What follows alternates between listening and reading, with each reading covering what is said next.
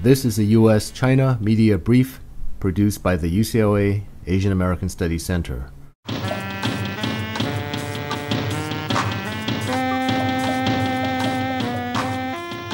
我刚才听到于翔已经给大家介绍了，就是我开始的时候在一个环保组织工作。那么为什么又转到了去做一个社区参与的这么一个组织？那么我想可能是因为当我们在做环保工作的时候，我们发现，就是中国因为所有的我们环保是在以社区为载体的，通过社区去做公民环境教育。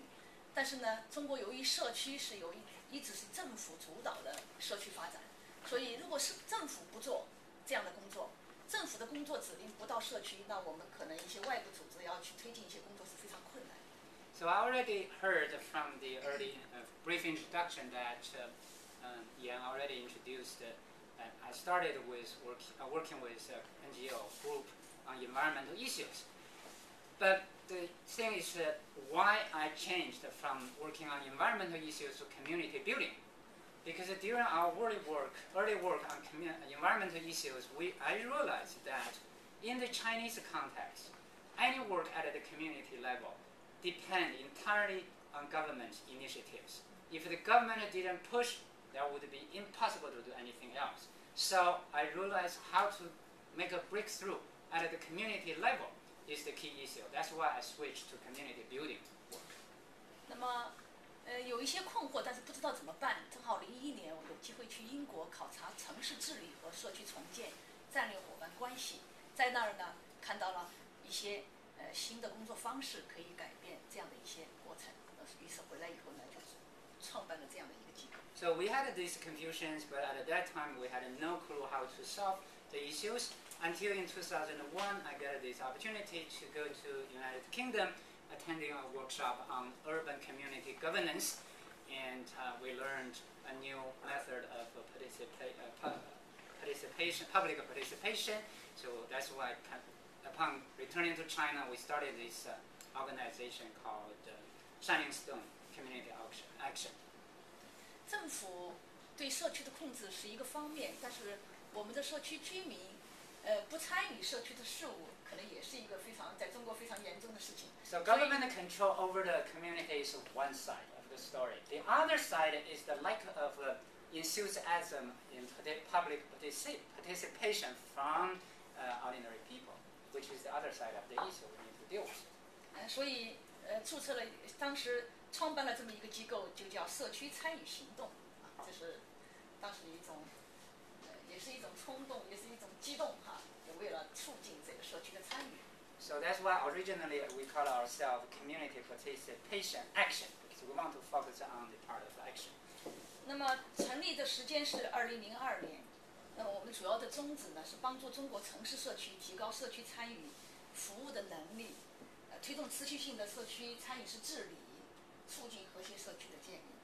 So it's self-evident here. We don't need to do any translation. 那么，为什么要做这件事？其实我想简单的介绍一下，就是中国的城市社区建设的一些挑战。城市社区建设应该是从2000年开始的。So in the following, I will briefly introduce the main challenges that we face in terms of doing community building in urban communities, which started in 2000. 一开始的这个社区建设的初衷是为了让社区的居民能够有一些活动，比如说组织他们唱歌、跳舞，搞一些活动，然后他们可能就不会去做一些别的事情，因为当时法轮功比较严重。From the government perspective, the original purpose of promoting community building was to get people together, participate in certain collective activities, so that they would not organize themselves to do other things that the government did not like to see, such as the Falun Gong.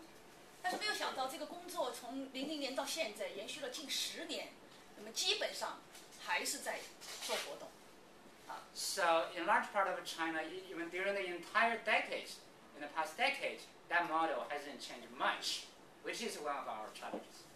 而且它面临着3大挑战，第一就是主体单一，就是整个社区的工作发展是由政府来主导的。So what I call the first challenge is there's only a single subject in this whole thing. That is the government. Everything has to be organized, initiated, and controlled by the government.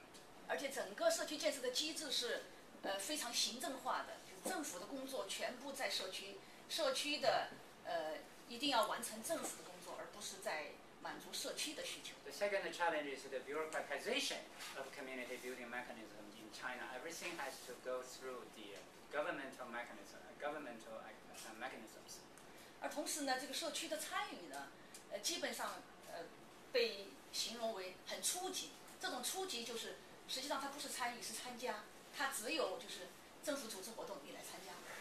So also in terms of public participation, Chinese scholars describe them as a primary stage in the sense that they do not participate out of their own initiatives. They were organized into collective activities. 那么怎么去应对这种挑战的回应？我们首先开始就在寻找，就是要从管理到治理。那么首先要去寻找这个治理的内容是什么。那么 So how to meet the challenges? We focus on the following. First is to search the specific content of urban governance that we could do at the community level. 那么第二呢，就是整体的这种能力，就是适应现代的社会发展的这种能力是不足的，那么需要能力培训。Second, we need to cultivate the capacities of community members. 那么第三呢，就是我们需要和政府合作，和地方政府合作，要建立一些试点，就是试点的工作。Third is in order to collaborate with the local government, we need to find communities as our experimental sites for pilot projects. 那么针对中国城市社区的一些挑战，那我们把它的治理内容呢，主要归纳了3条。一个呢，就是建立以需求为导向的社区服务和培育社区的自治的组织。第二呢是平衡利益需求，当社区需要真正要满足需求的时候，你需要去平衡利益需求。那么这个时候你需要民主协商的制度建设。那么第3点呢，就是社区参与治理的能力需要提高。So this slide shows the details of the first strategy, how to search the specific content of community building. 那么首先我们是针对这样的一个情况做能力培训。我们希望呢，培训完了以后，可能去找到一些合适的社区去可以合作。那么我们的培训呢，主要是有这么几点内容，一个是参与思想和方法，因为大家对参与的理解是远远不够的，所以他需要理解它的概念和它的核心。然后就是社区服务的能力，特别是如何去管理一个项目。第3呢，就是还需要，因为新的时期社会发展的社会的问题非常复杂，那么必须用新的方法去解决社会问题。So the only interpreting the last point is the innovative way to cultivate new projects that can serve the community. 那么首先那个试点是因为对于政府来讲，它如何改变自己是需要你做出来给他看。